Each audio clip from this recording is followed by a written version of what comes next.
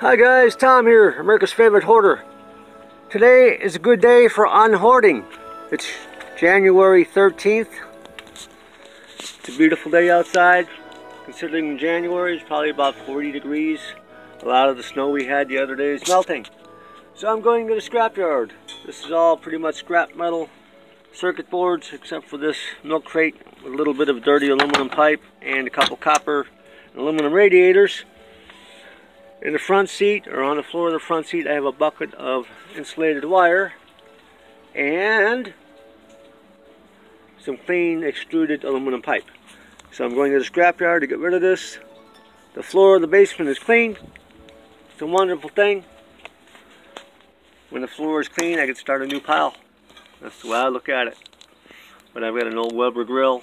It's a shame. The only thing that's really wrong with it is the leg bracket rusted off. But I already have 4 more Weber grills in the backyard, including, or not including, a big stainless steel Brinkman, which I'll probably be stripping. Because all I really need is a small tabletop little Weber kennel. Like that, but a little itty bitty one. Because I'm by myself. And I like it that way. Nice to be able to cook for one and know exactly what you cook, how it's cooked, and what you're getting. But I digress. I'm off to the scrapyard.